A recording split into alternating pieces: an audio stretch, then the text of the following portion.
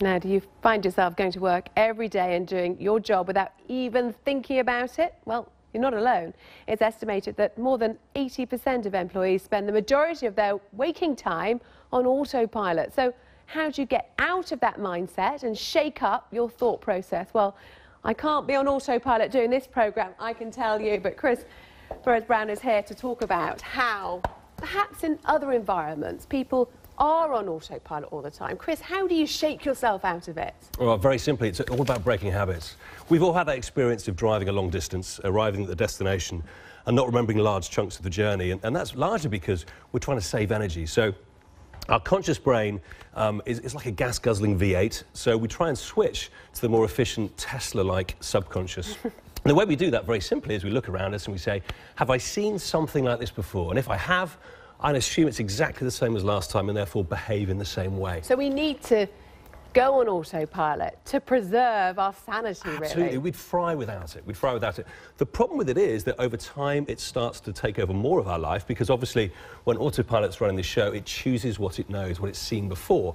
And obviously, you know, that's great for saving energy, but it's not very good for us stepping back from the busyness, the work in which we do, and really asking the question, what's needed here?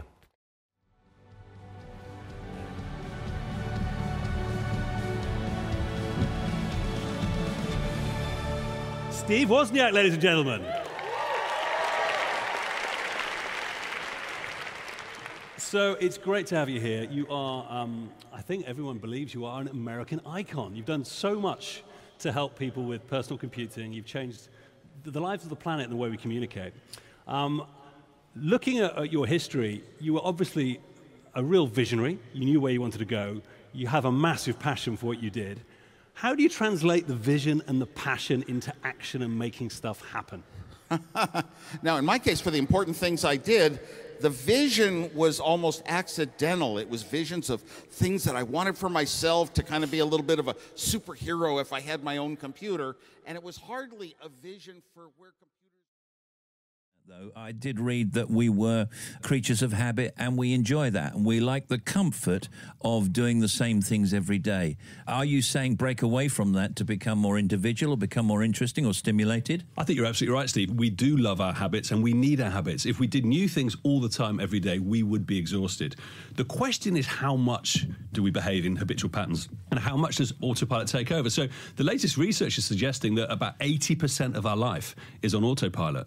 And what tends to happen is it tends to increase as time goes on, because as long as we're on autopilot, we always choose old habits. Therefore, it creeps more into our life. So I'm not suggesting we go from 80% to 0, right, but I'm suggesting that if we're more deliberate, we can get it down to maybe 75. 75 is the optimum amount, yeah? Well, I don't know. There's no science on this. Does it vary from person to person? I imagine some people are more habituated. From my experience, it would suggest so. Good word, by the way. Can I write that down? Please do. Habituated.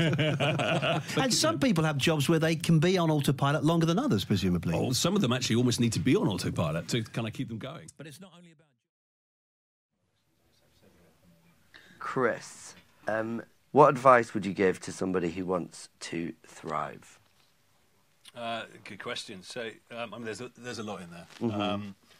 I think one of the most important things for us to do is to kind of break out from this kind of autopilot life that we're all leading. So, so many people, they wake up in the morning, next time they're conscious, they're back in bed because life has just happened to them. And I think we've all had that experience when we drive a long distance in a car and we arrive and we can't remember it. Yeah.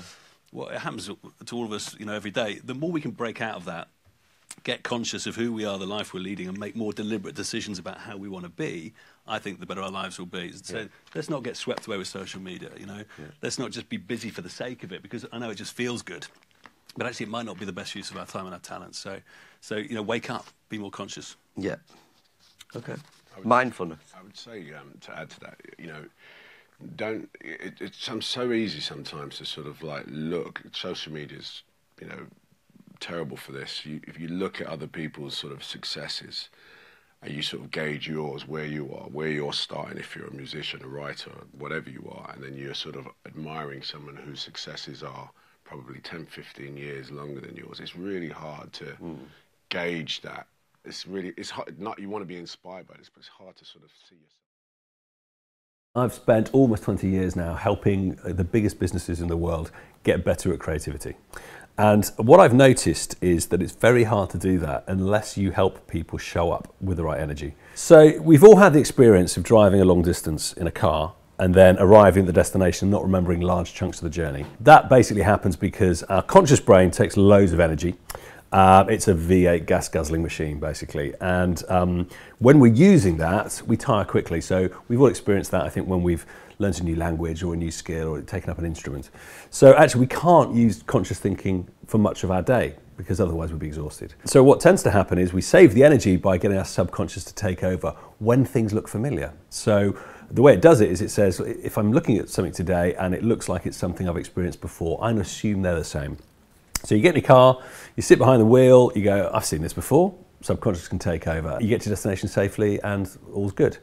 Now, that's basically the experience of living on autopilot. Now, we know it happens when we drive, but the truth is it happens to us every day when we're doing anything habitual. So when we go to work, when we're with our loved ones, when we're living our lives. A lot of the stuff we're doing, we're not particularly conscious of, we're not that sensitized to.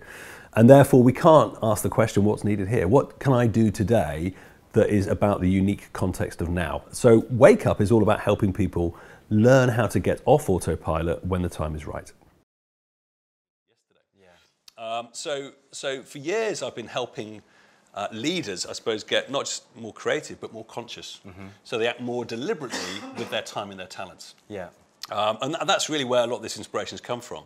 And as time's gone on and I've spent more time talking to them about it and helping them become more aware, I've realised the value of it, I suppose. And then I've just had some really, really fun chats with people where they've said something and I've just gone, do you know what, that's genius, that's a breakthrough. So, for example, I was at a wedding, a friend of mine's wedding, who there's a cold water surf company down in Cornwall, finished there, lovely bunch. And he was getting married and the guy who ran his marketing, he's got this amazing sparkle in his eyes, just got more energy than most people that you meet. And over the wedding, I was just like, come on, Ernie, what's your secret? What is it about you that when you come in the room, everyone just fizzles a little bit more and they pay a bit more attention? And he said, well, you know, I look after myself a bit. And I go, come on, Ernie, give me a bit more. Yeah. And he said, well, I've got one thing I do, and it's a bit weird. And I was in the mood for weird, so I was like, well, bring it on.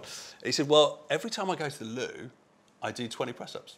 And I'm like, that's a bit weird. Yeah. He was very keen to point out not in the loo, by the way, so clear on that. It was the time that was important, not the place.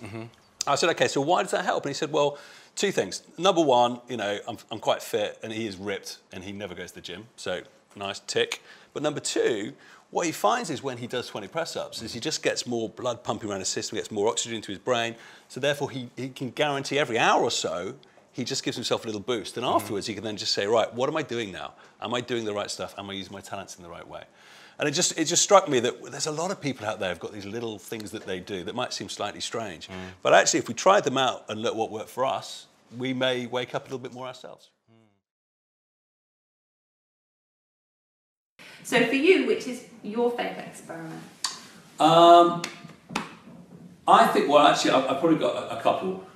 One, which works every single time I do it, is I spend 10 minutes outside each day. Oh, that's mine as well. Yours. It's a winner. It's a winner. So what you do, so I mean, I know that sounds really, really mad. So you go outside and it's when it's light. So that can be, I mean, especially as it's just gone dark. So to go and do that is quite a big commitment. Yeah. But we've just got a second-hand trampoline recently. So I've been going and creeping my way through the thing, lying, literally, I think my neighbours think I'm a bit insane, but lying on the trampoline with my cup of coffee, and I've got like one of those big woolly sleep suits, and I go and lie on it for 10 minutes, and it's fantastic. I love that. It works really well, so you don't have any phones, there's no digital distractions. Yeah. And what I find is it's really good for me just to remember who I am, where I am, what's important. I don't just head into the day with busyness, I actually then go into the day with intention. Yes. Which, you know, I think if you start that way, you've got a good chance to come back as you go through. So I love that one.